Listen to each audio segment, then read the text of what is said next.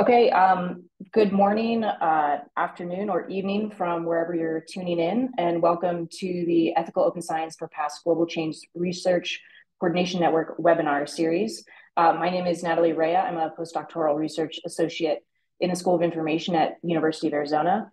As an FYI, we're recording today's webinar, and the recording will be available on the Neotoma database YouTube channel, and we'll put a link to that in the chat towards the end. I want to begin by acknowledging that I'm tuning in today from Tucson, Arizona, which is home to 22 federally recognized tribes, with Tucson being home to the Thana Otham and Yaqui peoples.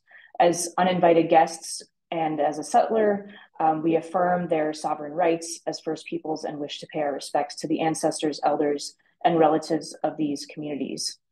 I believe it's also important to acknowledge that the collective sciences that we represent today, for instance, geology, archaeology, paleontology, and biology, have been and continue to be used for the dispossession, appropriation, disruption, and destruction of Indigenous peoples, lands, and culture, and to acknowledge that we have a responsibility to reckon with these past and ongoing harms and injustices. And so today, throughout our webinar, I encourage you to reflect on how this legacy manifests in your own work, your institutions and academic fields, and the lands on which you work. And today, we're thrilled to be joined by three representatives from local contexts: Corey Rowe, Ashley Rojas, and Emily Santhanam. They'll be sharing with us today some of the amazing work they're doing to develop tools to support Indigenous data sovereignty and cultural authority. And so I will hand it over to you all. Thank you. Thanks so much, Natalie. And thanks everyone for being here today or who's watching the recording. We're really excited to be with you all. I'm going to share our slides here. And we're going to start with team introductions, but the plan for today is to give maybe a 30-minute overview of local contexts, which are the labels and notices. We're going to give examples of each, talk about implementation, how this all works, followed by plenty of time for discussion, questions, and answers. So I'll start with introducing myself, and I'll pass it off to Ashley and then Emily. So my name is Corey Rowe. I'm the Director of Outreach and Strategy with Local Context. I use she, her pronouns, and I'm a settler. I'm based outside New York City in what is today known as Connecticut on Wappinger and Paugussett homelands. And I have been with Local Context about 3 years now. My background is in museums and anthropology. So happy to be with you all today. Ashley, why don't you go next? Yeah, hi everyone. My name is Ashley Rojas. I'm calling from Lenape-Hoking or New York City.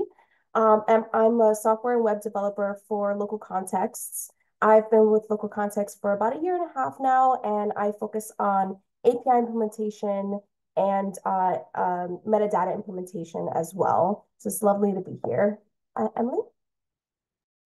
Shukma, hi everyone. My name is Emily Santhanam. I'm the outreach coordinator for the Americas here with Local Contexts.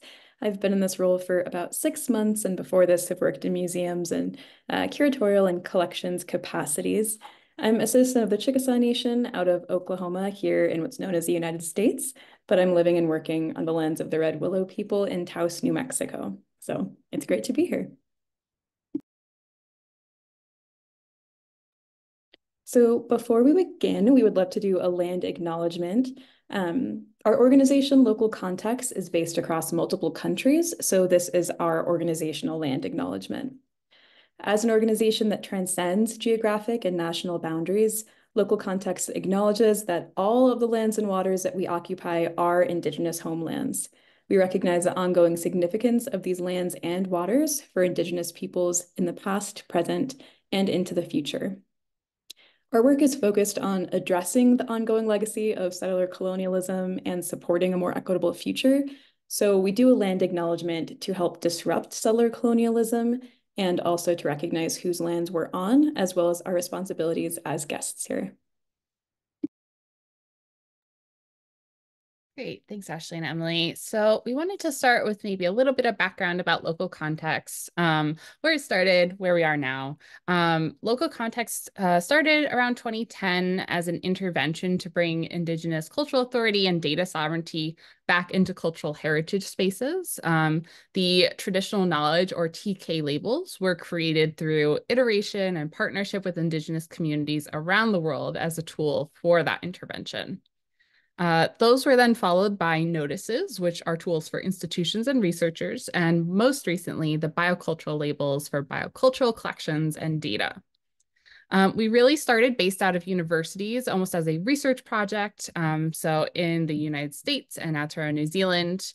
But in 2022, we became an independent nonprofit organization registered in the Navajo Nation. And as part of that transition to a nonprofit organization, we established an Indigenous-led council, which is continuing to grow. And we also brought on our founding executive director, Dr. Stephanie Running Hawk Johnson, to lead the team through this exciting new phase. So here's our team, which is made up of our council and our staff. Our staff is composed of a tech development and design team, an operations team, and also an outreach team. So as I mentioned, we are an international organization based across North America and Aotearoa, New Zealand.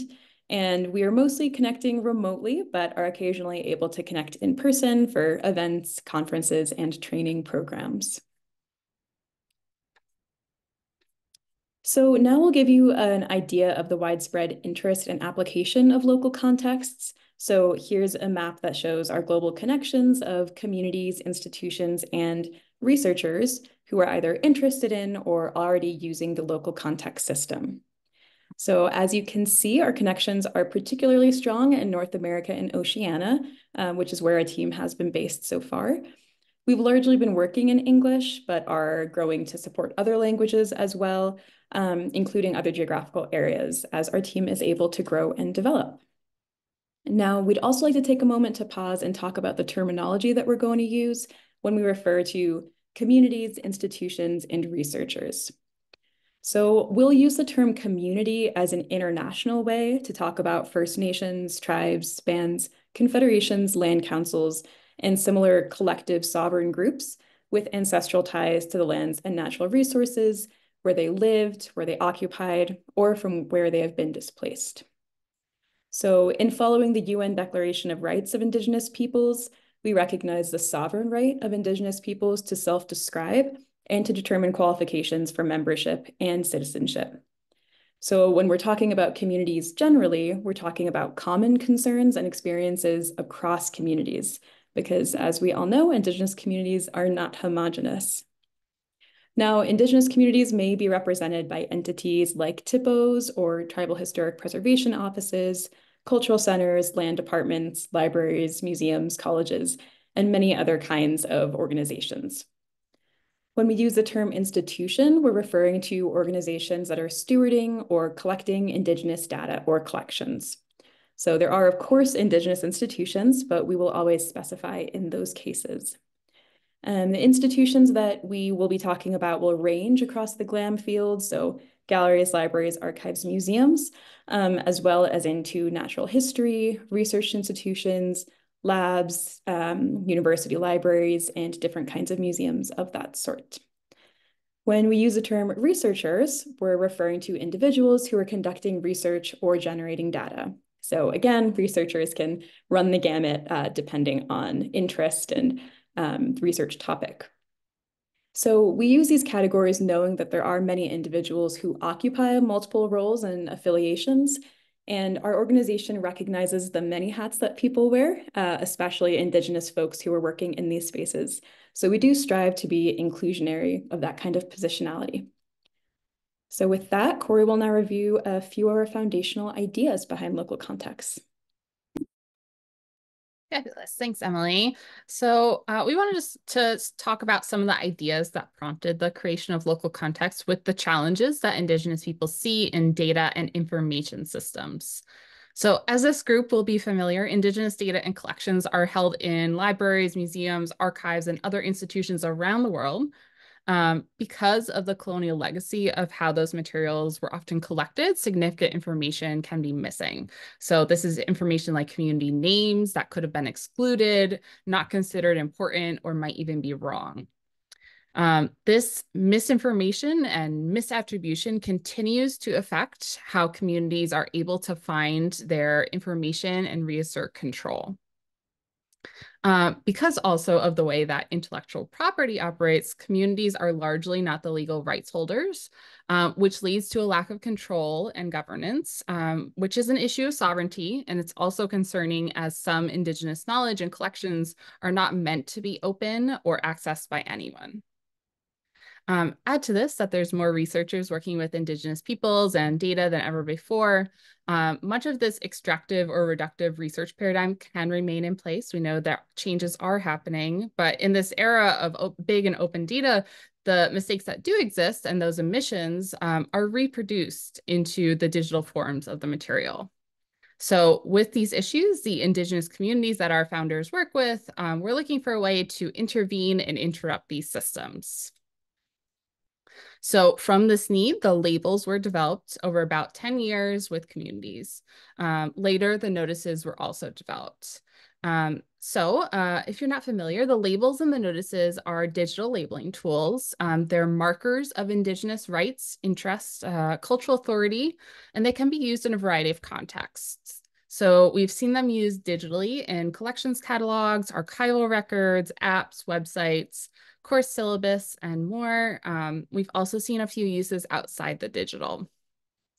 We're going to start with our tools for Indigenous communities on the left here, which are the labels, and then cover the notices, which are for use by institutions and researchers.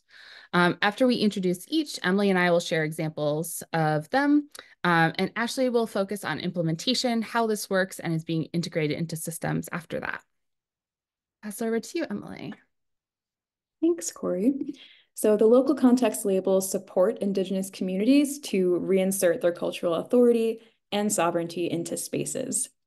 Communities can use these labels to clearly state the provenance, permissions, and protocols of their belongings and materials.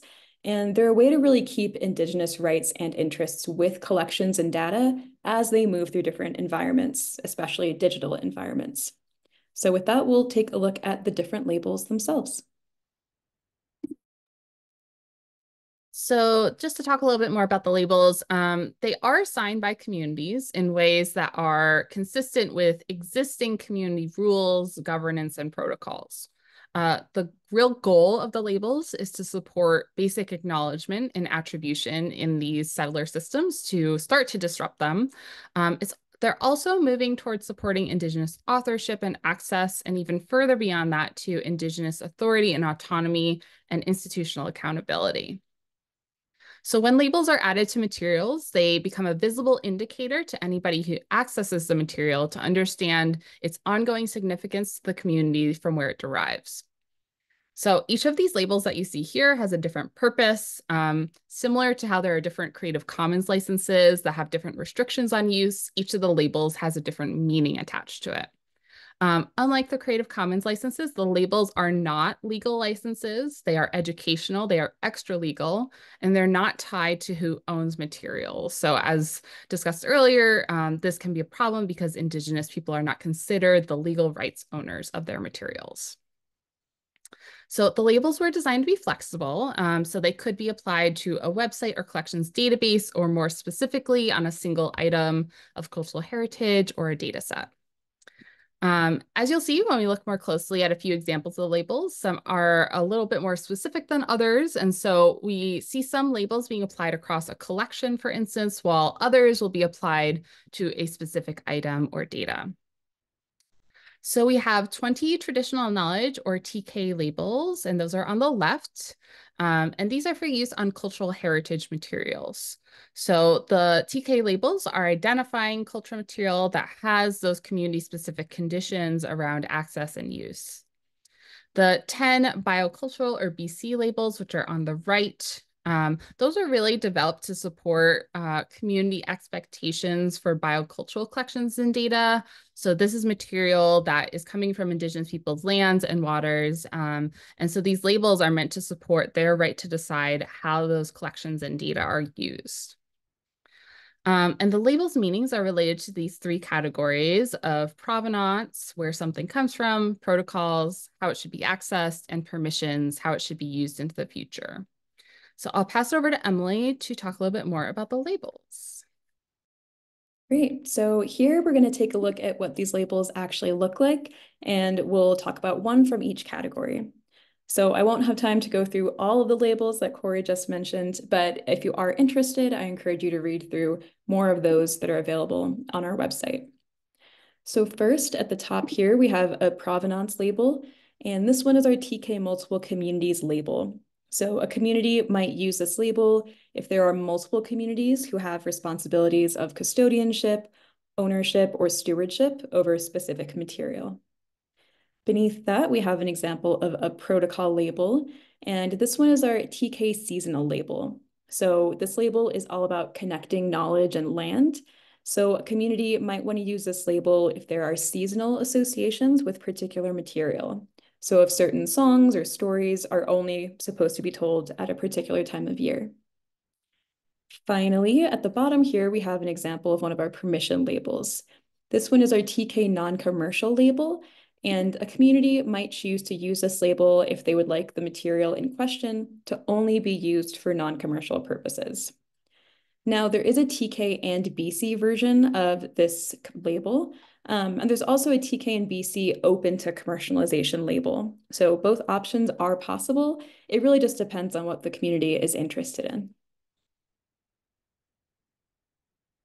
So every community can curate and customize their own set of labels.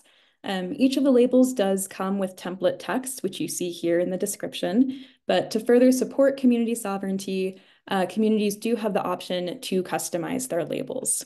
So here we're looking at the TK attribution label, which is about naming and putting proper attribution back into records. So we'll review the three main parts of the label. The icon on the left here will not change and is not editable. So we just chose to keep the iconography constant, given that our labels are used around the world and standardization is useful for recognition. Now, the title, which here is TK attribution, this is a standard title name, which can either be used as is, in addition to the community's name for the label, or oftentimes we'll see a community translate that title into their own language. The description here, as I mentioned, is our template text. Now, communities can use this text as it is. They can insert their name where they feel it's appropriate, and they can also write their own version of this description. And the community really has that right and power to decide what to include in a label's description, which is an expression of sovereignty that adds specificity and local conditions around the meaning of the label. So now we will walk through a couple of examples. Yeah, so we're going to start with sharing the labels from the Skalitz Band of the Stolo First Nation, which is located in what is today known as British Columbia. So this is a screenshot of the homepage of their website. And if you look closely in the top right corner, you can see the label icons. So these are in place throughout the website, whatever page you're accessing. Clicking on those label icons will bring up the full label text. So this is for the purposes of comparison. On the left is the Skalitz label, and on the right is the label template text for this particular label, which is the TK attribution. So you can see the Skalitz are using the TK attribution label icon, but they have titled the label in their language, Hulkamelam. They've also customized the label text to explain what this label means to them, which is about telling their story in their own words. So by using this label across their website, the Skalitz are labeling the information and stories that are being shared as their true knowledge and history. They're asking for viewers to use this in a respectful way and also to attribute the Skalitz. Next, here we're looking at an online record for an eDNA sample hosted by Wilder Lab, which is based in Aotearoa, New Zealand. These samples were collected from the homelands of Te Rauroa, which is an iwi or tribe in New Zealand. And so working with the researchers, Te Rauroa added a BC provenance label to this website. So by adding this label here, the iwi is making this connection to their lands and their ongoing relationship to collections and data from those lands. I'll pass over to Emily to do one more label example. Great. So this example here is from the Stockbridge-Munsee Band of Mohicans. And as Corey mentioned earlier, labels were initially started out as digital markers, but communities have really begun to use them in creative and innovative ways outside of that context as well. So here we can see that the labels are being used in a medicinal plant garden and on related exhibition materials on the homelands of the Stockbridge-Munsee Band of Mohicans. So the labels being used here are the verified, the outreach, and the non-commercial. So it's really being used to mark that the information being shared is verified by the Stockbridge-Munsee, is being shared for educational purposes, and should not be used for commercial purposes.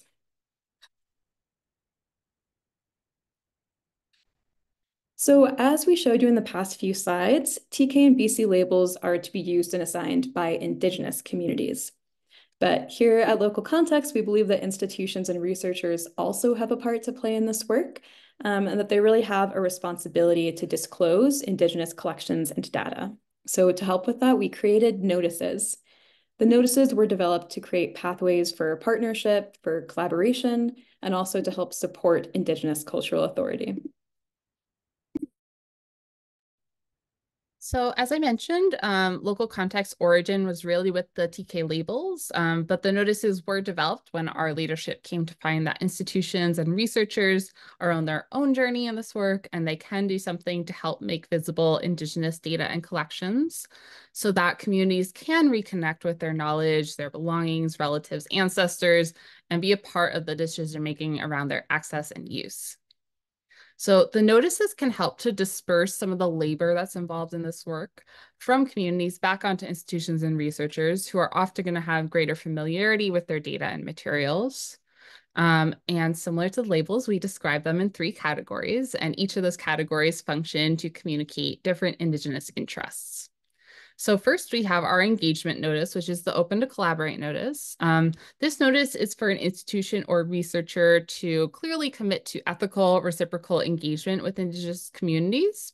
This is often where we're seeing institutions and researchers start. It also can be used where you have those existing relationships and commitments in place already, and to really make clear that that is work that you are doing. Next, we have the disclosure notices. So the disclosure notices are for identifying and sharing where there are Indigenous collections. So this is working towards that challenge of supporting communities to find and access their collections and knowledge. So there are 3 disclosure notices: attribution incomplete, biocultural or BC, and traditional knowledge or TK. The third category, collections care notices, were developed within the past year in collaboration with the Smithsonian National Museum of the American Indian. These were created for collections in physical storage stewarded outside of communities to make clear when specialized cultural care is needed. Unlike the other notices, these notices were specifically designed to be printed to physically label collection spaces, and these are also used after consultation with communities. The engagement and disclosure notices do not require consultation with communities, and they can kind of be a first step if you like. We are going to show a couple examples of the engagement and disclosure notices. We are not going to show any examples of the collections care notices. Not only are these new, but they are a largely internal facing tool. So we wouldn't really expect the collections that these notices apply to be public facing. And before we go into the parts of the notice and a couple of examples, just want to point out that there are fewer notices than there are labels. This is because the labels are more specific. They're being used by communities on their own belongings and information. The notices, meanwhile, are being applied by institutions and researchers who are stewarding those belongings and information and are being used to clearly identify the Indigenous rights and responsibilities are present, but not what those rights and responsibilities are. That remains the right of the community. So next I'll pass it to Emily to look at the parts of the notice. So now, as Corey mentioned, we are going to go over those same three parts. Though unlike the labels, the notices will remain the same wherever they're used. So they won't be customized by institutions or researchers. Now, we do encourage additional explanations and information to accompany the notices, but that main text in the description here has been standardized as a simplified marker of Indigenous collections. We do have translations available on our Hub website for the titles and the texts in English, Te Reo Maori, Spanish, and French. So with that, we'll walk through a few examples of notices in use in the real world. Awesome. So we're starting with an example of a database that's using an open to collaborate notice. So Genome is a metadatabase. It records details around biosamples and genetic sequences. So they're using the open to collaborate notice here on their homepage. And by doing that, they're making it clear that the platform is committed to collaboration and ethical relationships. The platform has also built in a connection in their system that allows researchers to attach notices to this data. So the main Center for Genetics in the Environment is using the Open to Collaborate and BC notices on its main eDNA project here. So the center was founded in 2019 to really share and widen environmental genetic research, particularly through collaborations and partnerships. And incorporating local context has involved the whole ecosystem of individuals and groups, including Indigenous community stakeholders, main eDNA faculty, researchers, and students. So they've taken the time to develop relationships and to incorporate local context into infrastructure and workflows. So here is their metadata website. And as you can see, they've included an open to collaborate notice, but they're also using the biocultural notice on their sampling sites. So they have built the notices into the eDNA sampling process so that the notice is present from the initial stages of research. Our next example is with the Academy of Natural Sciences of Drexel University, and they're using the Open to Collaborate notice on the homepage of their website. So they're using the BC notice on their Lewis and Clark herbarium as well, which are the plant specimens that were collected by Lewis and Clark. These, of course, were collected from Indigenous lands, and the records contain Indigenous knowledge. So they're using that BC notice to acknowledge that. But they're also embarking on a multi-year project to create an exhibition that centers Indigenous perspectives. So this also shows a different scale that notices can be applied. While previous examples were placed across institutions or research projects, this use of the BC notice is being applied to the 226 plant specimens in this particular collection. So this next use of a notice is even more specific. So it's on a single archival record at the University of Alberta Library Archives. Now they have included an open to collaborate notice in their catalog here. Alongside using the notice, they've also disclosed that their library and archives have an estimated 311 accessions with Indigenous content, interests, and knowledge, and that they're working to add notices to every one of these records. So here is an example of one of the 45 accessions that the University of Alberta has added notices to in 2023. So this is an example of a notice included in the credits on an archival record that's available online, which again is really to share that the university library is open to collaborate on these materials. So this use of a biocultural notice is also pretty specific. It's applied to the genome sequence of the bilberry. This is a shrub that grows in Northern Europe. It's been a significant source of nutrition for the Sami, the Indigenous people there. The samples used to assemble the genome were collected on Sami lands. And so the international team of researchers around this placed a BC notice on the genome, which is hosted in this database, and to acknowledge the Indigenous provenance and rights associated with the bilberry and this research. This is the same researchers.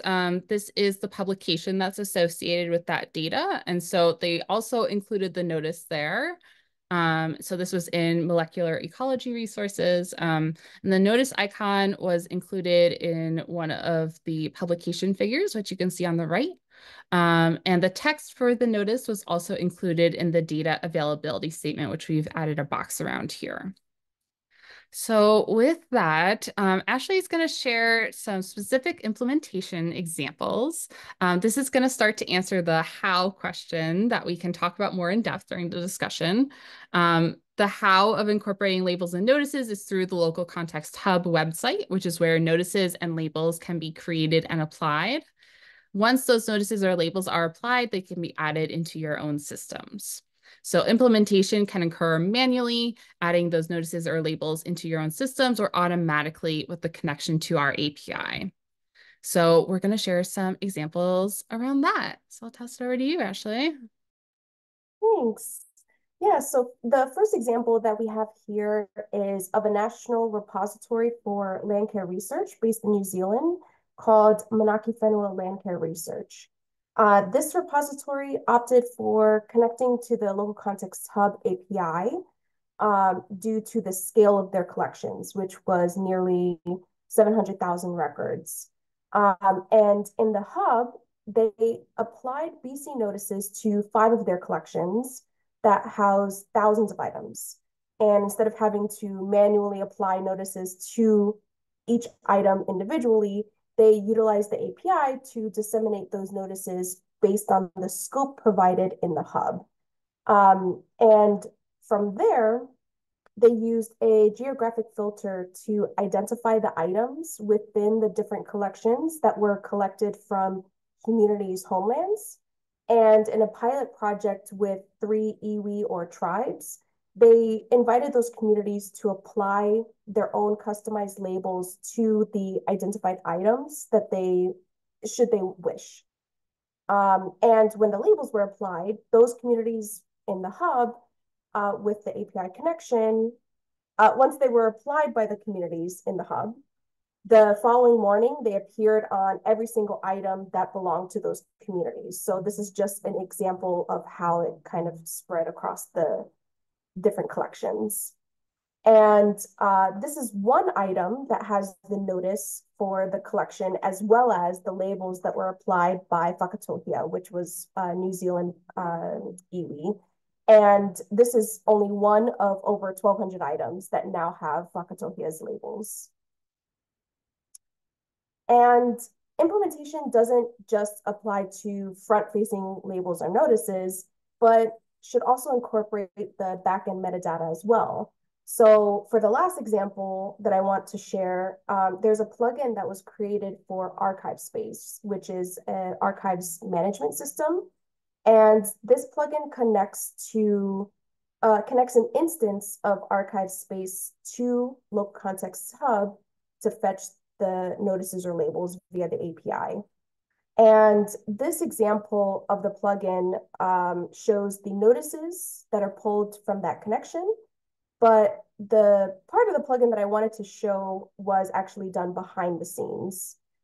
So the plugin has exports for different metadata structures available for the staff that are managing the archives. And the developer of this plugin mapped each of the labels and notices into fields for EAD and MARC record to specify the intent behind the associated label or notice that's applied to a data set. And this is new because previously the labels or notices would be lumped in with general rights fields or added to a custom field. And although the rights fields are useful, they don't really indicate why a label or notice is being used. And often they're not the best fit because rights are usually held for copyrights or similar ownership indications. And then for custom fields, they may not map into other metadata structures very easily. So if the data ends up being merged into other repositories, there's nowhere for it to go, or it gets put into a general field that may not be referenced. So by mapping the labels and notices into more detailed fields, we start to add more of that machine readability to and actionability to them, to those data sets within different systems. So it takes away more of that human-based mapping and letting it go through the systems directly. And so we're continuing our work with MARC and AD records, and we're currently discussing mappings for other metadata structures such as schema.org and also JSON linked data in connection with that, and Darwin Core. So if you're interested, please definitely check out our GitHub repository. We're going to start putting in discussions there where once the mappings are more finalized and we're ready to share our recommendations, we'll put them on there, and we are open to hearing what people have to say and continuing discussions for other metadata structures in the future as well. So with that, we'll just leave you with where you can find more out and connect with us. We have our website here. We have a support email. We are on social media, as well as we have a newsletter that comes out seasonally, so about 4 times a year. We also have some networks and working groups. If you are interested in connecting with others who are doing this work, we would love to have you join, and we'll drop this link in the chat as well. But we'll be happy to take your questions, ideas, thoughts, comments, whatever you'd like to share now.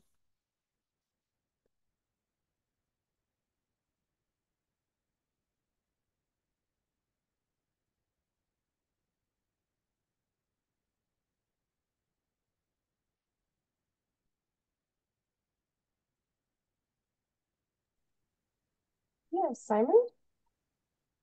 Yeah, so I think this is awesome. First off, and thank you very much for letting us know about it.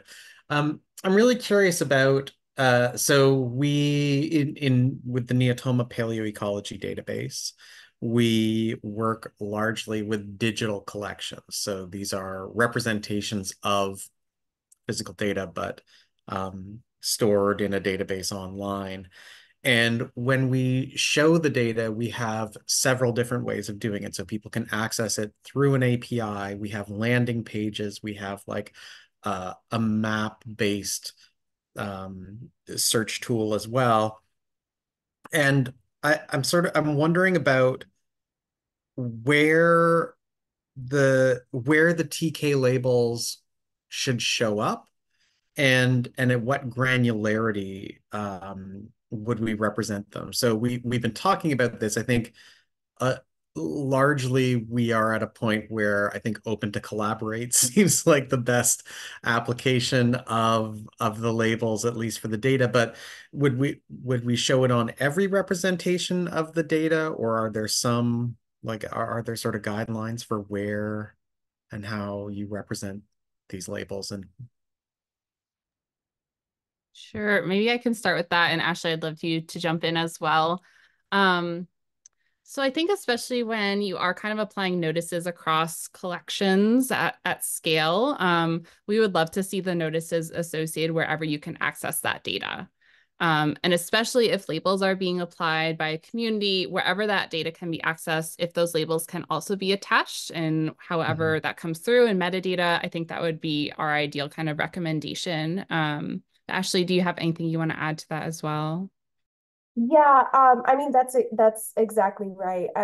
Anywhere that the items are being viewed, whether it is front facing or if it's through the API, having the especially labels associated with each item, if that's how it's going to be viewed, or by collection, if the items are not going to be disassociated with it, then that's fine. So in terms of granularity, the item will always be associated with that collection.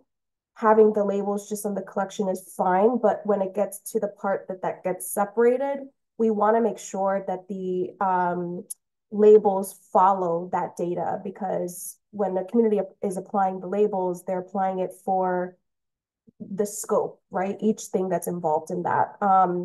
So definitely making sure that the labels are associated with each item in that sense. And that's why I wanted to show the archive space example, like that metadata structure kind of to indicate, you know, how the labels can be included within each of those kind of collections or individual items when it's exported.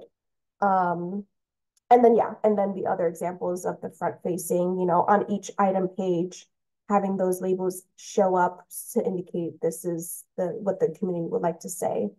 Yeah, I hope that answers the question. Yeah, Simon, keep going. Well, Yeah. I have a follow-up, but I would like to give other people the opportunity because honestly, I could keep asking questions all day, as those of you who have worked with me before will know.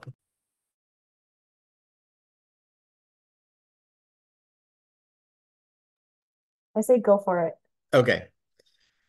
So I think the follow-up question then is, in a data resource like Neotoma or potentially a museum, where you could have tags at different structural levels, how do you differentiate between that? So like at Neotoma, certainly at the database level, we would be very open to collaboration and and doing things at the database level, but we also represent data that is contributed by authors, some of whom contributed their data in the 1950s or 1960s. And so then at that data set level, potentially it's difficult to say like, yes, so and so, we might not be able to apply that label like open to collaborate at that level.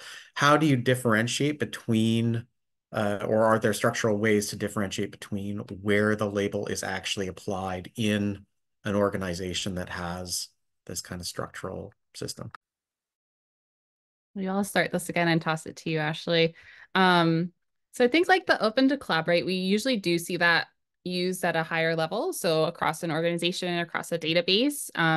In that sort of instance, it doesn't need to necessarily be attached to data. We would like love to see that, but we do see it used in like footers of websites, in about pages, those sorts of pages as well.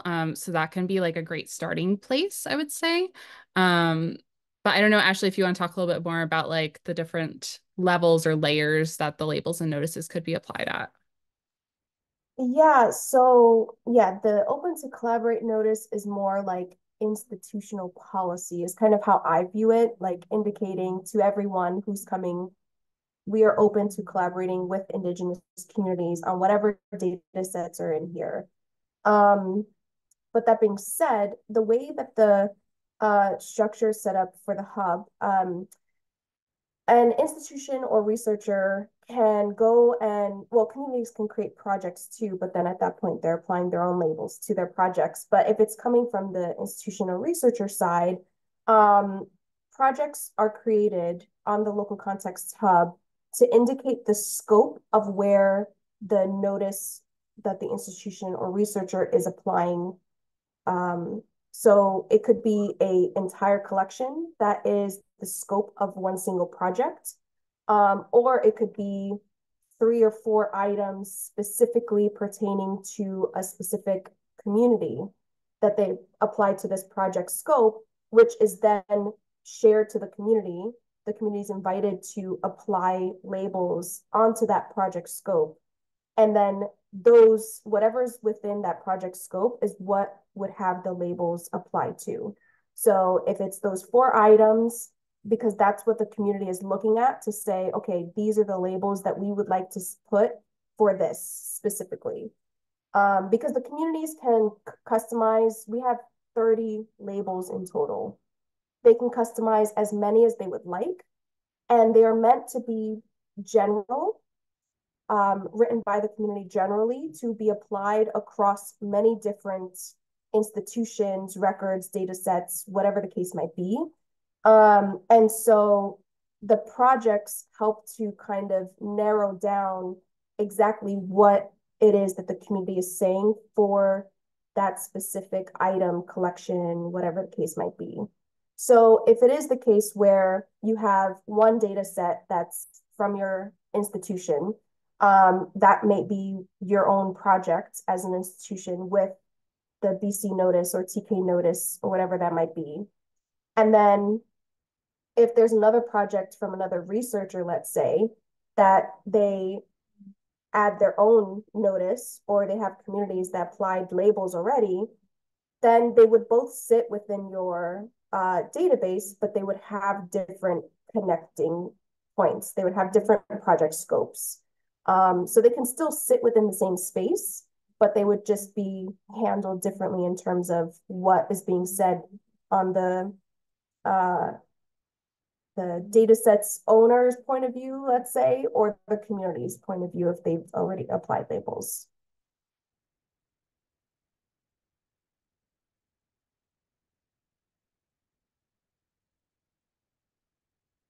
I can't see the name.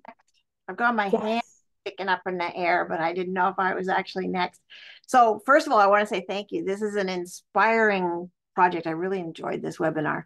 I'm afraid I missed the first part of it, and I will confess I have many different questions on different levels, and I'm not an expert at the level that I'm going to ask the question.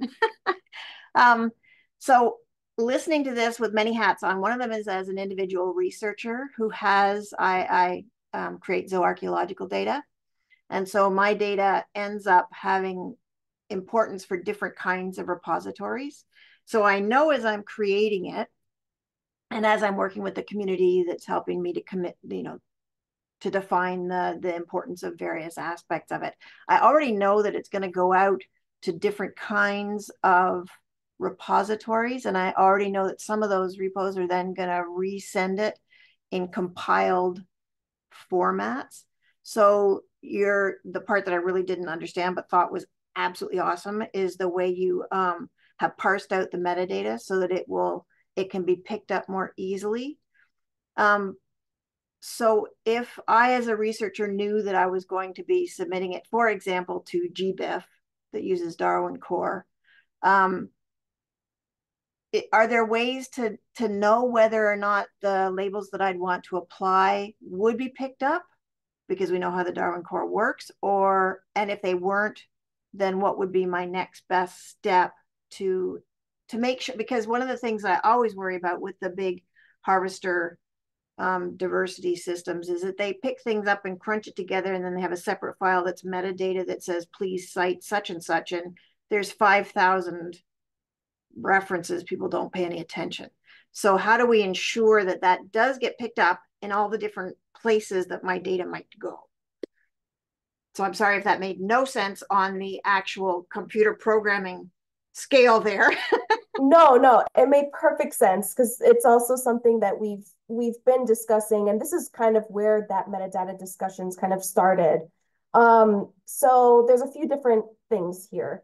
One is a good news that GBIF is already aware of local context, and we're kind of already talking with them about stuff like this. So at the very base level, at least, they are aware that having the local context labels or notices travel with the data is something very important. At the moment, we don't have Darwin core mapping, but that is our kind of what we're starting to discuss now. And so there's a technical implementation working group that we run, and we had our first meeting, not our first meeting, but one meeting that we started talking about Darwin core and trying to look at the different fields. So we're hoping to kind of pick up that discussion throughout the year and continue looking at what fields could each individual label or notice fit into. And then after that, it would be on our end posting those recommendations and saying, hey, if this is being used for local context labels or notices, this is how, make sure that these fields are being pulled. Aside from that, my recommendation for now, as has been with other metadata structures that we haven't mapped, is having something in the rights field is still doable. And that tends to always be picked up because it is the rights field. It's not exactly what the labels and notices are representing, but in a way it kind of could be. So for example, when we first started, we did a project with the Library of Congress, and they applied labels to Passamaquoddy song recordings, and they put the labels in the rights field because, again, there was no other field that it could go in. And for the longest time, it was sitting in contention with the rights by which museum? Harvard's Peabody Museum. Right. And so, you know, it still sat there in recognition of this information pertains to Indigenous knowledge, and here's how you should use it or not use it. And at one point, Harvard was just like, you know what? We will remove our rights, let it stay with the community. So now only the community's labels are there. So even though the rights field tends to have that kind of pre-connotation to it, right?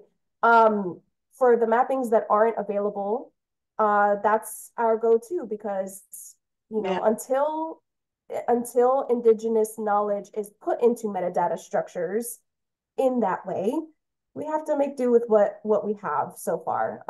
But that is kind of where the discussion is going. That was pretty ubiquitous, yeah. Yeah.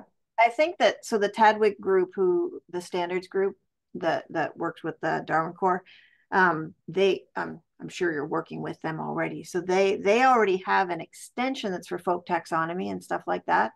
But having worked now with extension data, I also, you know, maybe just a slight caution that the extension data doesn't necessarily travel with it either. And that's where a lot of these, so Tadwig moves very slowly with changing the main core, but those extensions are useful, but then you have to make sure again that they will travel with and be looked at by the researchers. So, you know, that's always my concern. Anyway, this is really exciting. Thank you again. Of course. And I will add, for example, when looking at the schema.org mappings that we're working on right now, one thing we wanted to specify was like putting the labels, let's say, in the ethics, in a field that implies there is ethical, like you have to have a certain kind of view when you're using these metadata structure or these, you know, data repositories. And so we're trying to find fields where it's specifically indicating this is why this is important, and hopes that it, again, yeah, gets pulled in properly. So.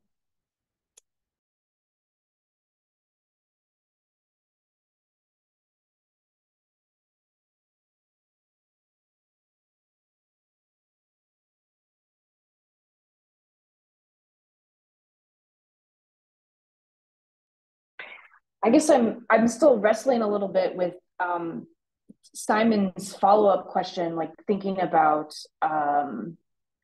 you know, if Neotoma were to put an open to collaborate notice on, say, the front page, and you know, it makes it kind of fair game to, you know, if there were a problematic data set, say from the 1950s, or I'm thinking about it in terms of, does it point a database like that to needing to update like a data submission agreements in terms of what expectations the authors that are going to contribute data should have? And I think that that's something that our RCN has certainly been talking about with the governance group. I think it relates to the governance, but I'm curious what your perspective is on that, if there's any interesting examples of how people have started to work with this. For sure. Yeah, that's a great question. And it's something like, it's going to look a little different, I think, in every context. And I think just generally, though, by putting up the open to collaborate notice, you're kind of like opening up the room for that conversation and that connection and those relationships to begin that maybe do exist, maybe don't exist yet. If you are a database and you are going to be including that on your homepage across the use, I would think it would be a good idea to include in your submission guidelines, just to make submitters aware of it, and like what that means, so that they know what the implications potentially are. And I would say, like, I think there's a lot of fear about what it could mean. Like, does that mean we want all data off or not available? That is not always what it's always going to mean. There are some cases where the data should not have been public to begin with. But there's a lot of cases where communities just want to have the opportunity to add their voice into these spaces. So I think like sessions like this to kind of share about local context, what it is, what it's not, and like the potential outcomes, which is to enrich data really, is really important for folks who might manage a database. We have monthly information sessions and hub demo sessions. We invite, they're open to anyone. So it'd be great to have you all join, or any folks that might need to know this information. So that was a little rambly, but I don't know, Ashley or Emily, if you have anything to add to that. I was just gonna say, we've had an example of a university doing thesis submissions where they added the ability to add a local context project ID number to connect to our API and pull labels or notices associated with a thesis submission. And if someone is doing that and they don't know what local context is or why it's even there, that at least, like Corey said, opens up that door of, well, this is why this is here. This is why it's important. If you are using Indigenous related data, like this is maybe the step that you should take in regards to that. So. Yeah, thank you. This has been great. Following up on Natalie's comment, right, as someone who works and manages data in Neotoma, I can imagine a system, and I think we're working on updating our sort of governance protocols to sort of match this or align with this, right? But, if I'm the lead steward for the FONMAP database right now, not if I am the lead steward for the FONMAP database, right? And so, I can imagine now that there's an open to collaborate note, I think right, Simon, Jack, we do have an open to collaborate notice for Neotoma database. Is that what it was? No. No. I don't think we have one yet. We have talked about it. We have just signed the agreement with local context, but we haven't applied. Okay, we haven't applied it yet. Okay, yes, it's in the works. But so so this is so in the near term, right? If I can imagine a system where someone say sees this notice, maybe sees and potentially, right, the BC notice could be applied to the entire database, given the nature of our database too. But I can see that, I think, it's really trying to get down that process of, okay, someone has sent an inquiry about a specific site or data set, right? That would, should be funneled to me as the lead. And then I would sort of do that due diligence of like, okay, who was the actual researcher? What was the context? Are they available? Are they not? Right. And then work on our sort of governance structures, right? What that like notice internally upwards to our leadership council, but also then downwards to individual researchers as available. But potentially, it might be a system where ultimately, if nobody is available, like if the original researcher who collected the data has passed away or is retired, right? I feel like ultimately that responsibility sort of comes to me as the constituent database lead, or me plus the leadership council as our sort of governing authority. But, that's where I think really working through, I think it's exciting to think about how our existing governance structures do and do not align and where we need to go to make that process smoother. So. For sure. Thanks for sharing that. Absolutely. We definitely see the benefit of having cross-institutional understanding, accountability, buy-in, to being really key to seeing this work happen well. So definitely really appreciate you sharing that. Well, I'm cognizant that we are just past the hour. So thank you so much, Corey, Ashley, and Emily, for presenting today. This has been fantastic. And I'm sure we'll all continue to be in touch in various ways. I think we have all the links in the chat. So if anybody needs any of those, grab them before you head out. And thank you very much.